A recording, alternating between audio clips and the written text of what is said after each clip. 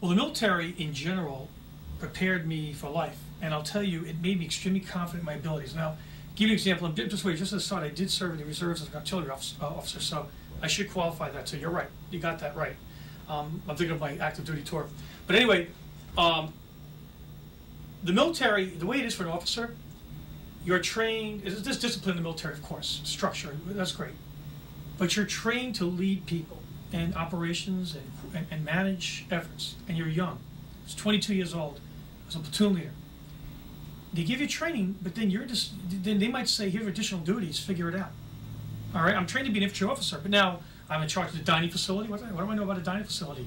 The vector control officer. Now I'm an exterminator. And this is all true, by the way. Tax, you name it. There are all these little additional duties I give you. Nuclear, biological, chemical, you have to really learn that more on your own. So what it's daunting when you start. But when you realize there are things you do, whether it's in the field, whether it's going to airborne school and jumping out of airplanes, conquering your own fears, realizing, wow, I can do these things. And then you're out there and you're managing and you're 22 years old. Now, if you succeed, that means you had something in you to do it, but it's like catapulting you forward. There is no way that if I came out and was a sales rep at a college, that I would have gained the knowledge experience that I had. I would not trade my military experience for anything in the world. I didn't go to combat. I didn't go to war.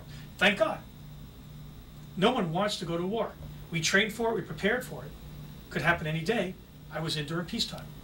But sometimes that actually could be better in some ways because you're focused more on administrative and logistics as well, because now you have more time to take care of that equipment. You're training in the field and you're in garrison, which means you're in and you're doing training and you're managing and you're directing.